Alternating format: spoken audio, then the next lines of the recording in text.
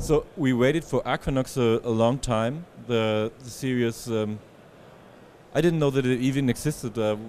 Why does it take so long to make a new game? Well, the thing is that with Aquanox, it's an old IP. All of us that we're working on it are huge fans of the franchise. Myself, I've played all of the games.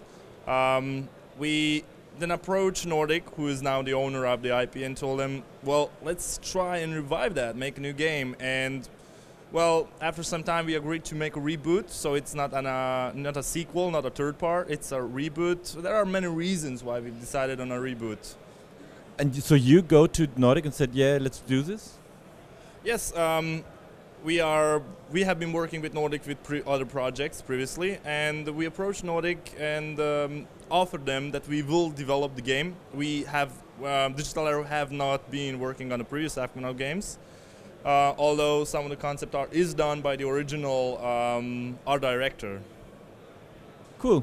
And what has changed in all these years on this game? What have you new?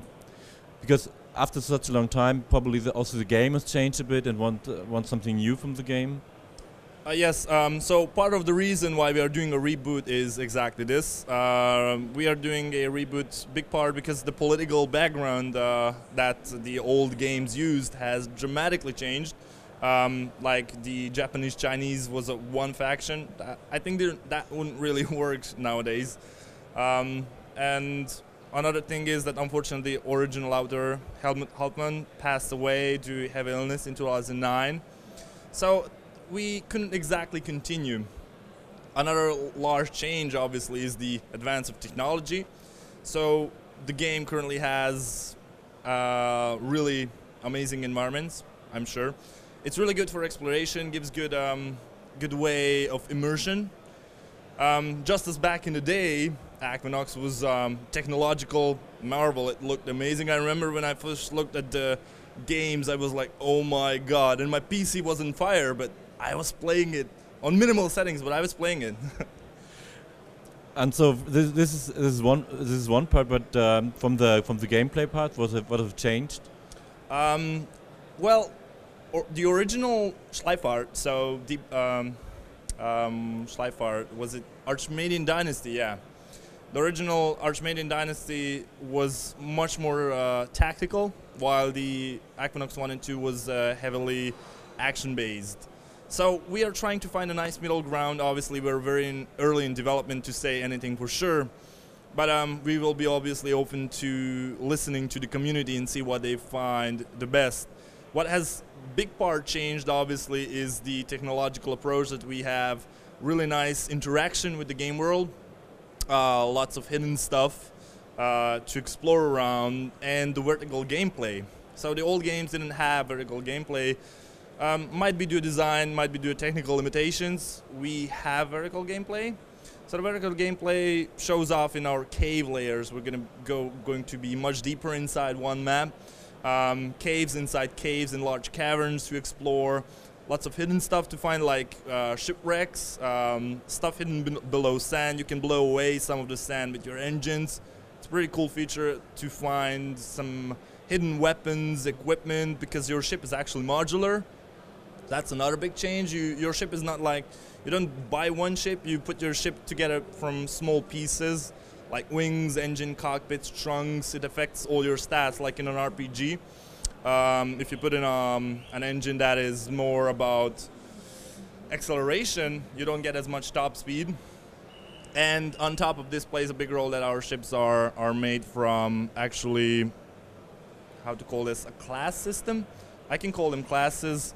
We have scouts, fighters, very heavy fighters, or bombers, and industrial, which is for mining and trading. What do you think, which is the core of Aquanox, what do you think, which is the most important part of it? The core of Aquanox, well, it's an underwater shooter. It's a shooter that is underwater. It has that kind of sense of 360 shooter, I would say. You can't exactly look up because you're in the water, not in space. But it's the combat, that's the gist of it, and the combat must be amazing. That's why we're really experimenting with what kind of weapons we have. Obviously the weapons need to fit the underwater settings. We don't have those little buzzers, lasers. We have torpedoes, huge ass torpedoes. Bioweapons in canisters, like you hit an enemy ship and kind of splashes, deals damage over time. Bacteria, all this is basically based on scientific fact. What about the controls? I think isn't this a big part of such a game as well? If you are underwater. Well, controls definitely. I mean, controls are a big part of the game in the sense that, well, that's part of the combat. But in exploration, exploration obviously is very important. That's one of the big threes: combat, exploration, and story. Controls are distinctive for this type of a game. There are no games like this that have. The closest one is a space sim. But in space you don't have water density, so we experimented a lot with how to find the right feeling, and it's still in progress.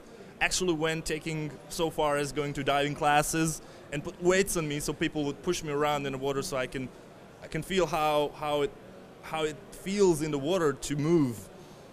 And it was an interesting experience, but we are translating all that into the game, and I think we are somewhat in the right direction. Obviously we will see once we start showing stuff to people what they have to say.